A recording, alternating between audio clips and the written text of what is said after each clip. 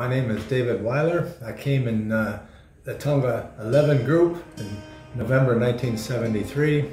We were a group of approximately 36 volunteers.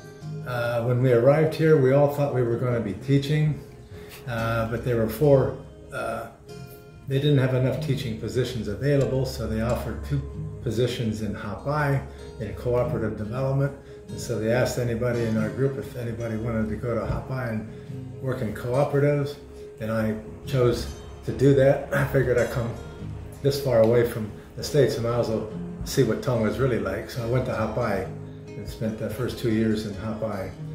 And we were actually the very first 2 cooperative development officers for the Tonga government in Hapai. We worked primarily with local fishermen and handicraft women.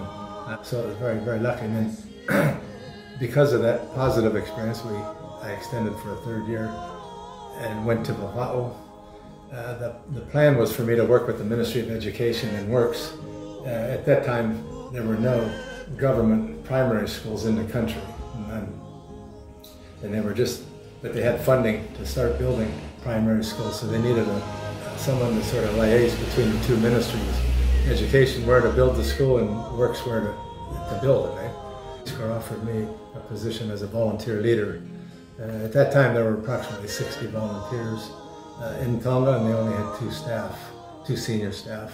And so I worked with the associate director, looking after all the technical volunteers, while he looked after the education volunteers. So I did that for my final 6 months.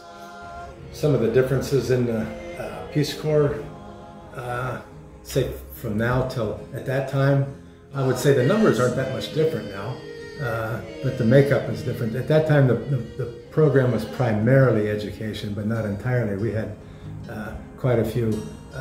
We had doctors, we had a couple doctors. We had some civil engineers working with Ministry of Works. We had health people. There were people working in mosquito lab, doing filariasis research. So we had a few technical component volunteer assignments at that time. I think it's the toughest job you'll ever like, you ever love, And the reason I mention that is because when I went to Hapai, I had to build my own house. It took me 7 or 8 months to build my own house. And I didn't know a left-handed hammer from a right-handed hammer. But it was done. And it made me mix in with the community, get things done. So it was a real positive learning experience, And no pressure. For me, it was communication skills, dealing with people, different levels, I mean, not only that, but the cooperative development, working with women's groups and men's fishing group, and then the language issue as well.